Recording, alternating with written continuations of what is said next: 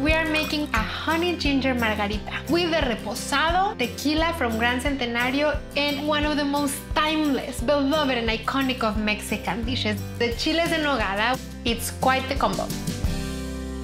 We're gonna make our cocktail. The first thing we're gonna do is make the honey ginger syrup.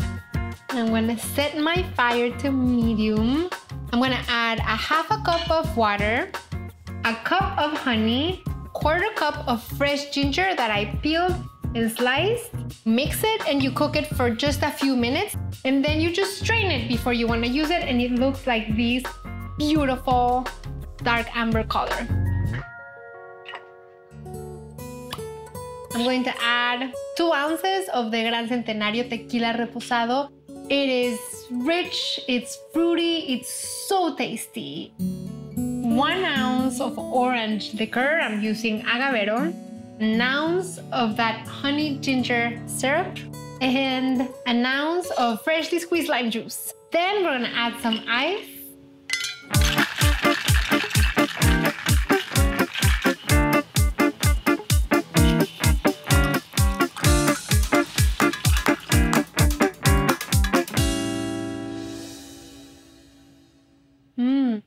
It's silky, it's citrusy, refreshing, and sweet. Now we are going to match this honey ginger margarita with the most iconic of Mexican dishes that connect to Mexico's biggest celebration in Mexico, which is not Cinco de Mayo, but it is Mexican Independence Day. The chile en nogada is a stuffed chile. It's a kind of a chile relleno, but it is a chile relleno like no other, because it has a very laborious picadillo that has the most ingredients that you can imagine. To begin with, we're going to start with the picadillo.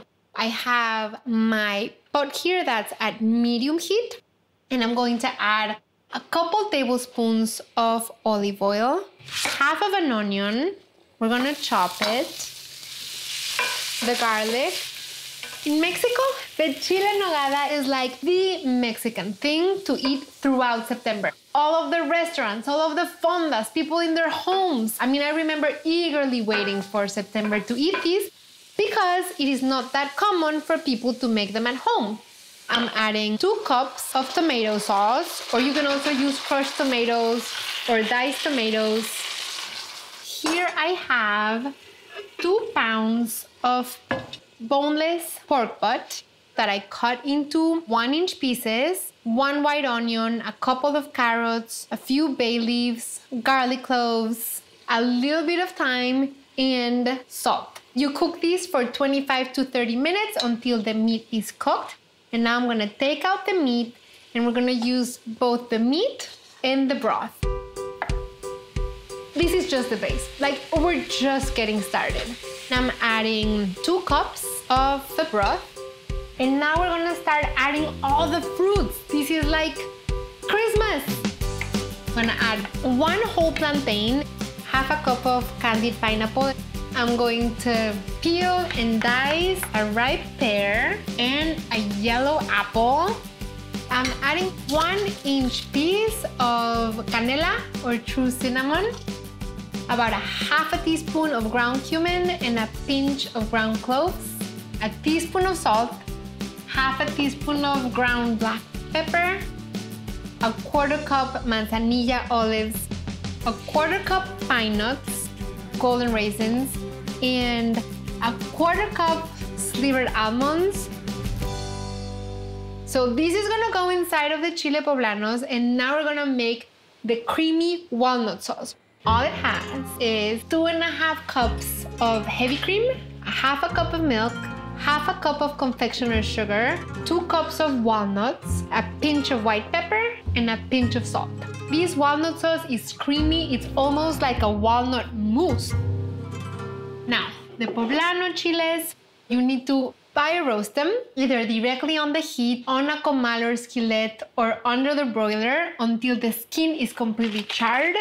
And then you're gonna put them in a bag like these so that they will sweat, and then the skin can come right off.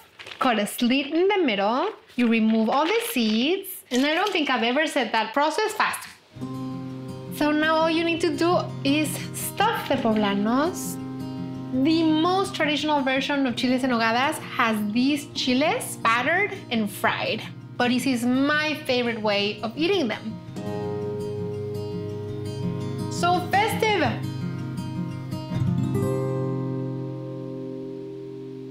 An extraordinary dish. You go through the sweet, creamy walnut sauce into the thick, meaty, almost wannabe spicy chile, and then you get into this really rich, delicious picadillo. And then we have the honey ginger margarita. Margarita is a classic, but this honey ginger margarita with the reposado tequila from Gran Centenario will become one of your classics. Just like these chile and nogadas, which are together, timeless, perfect for celebration, one made for the other.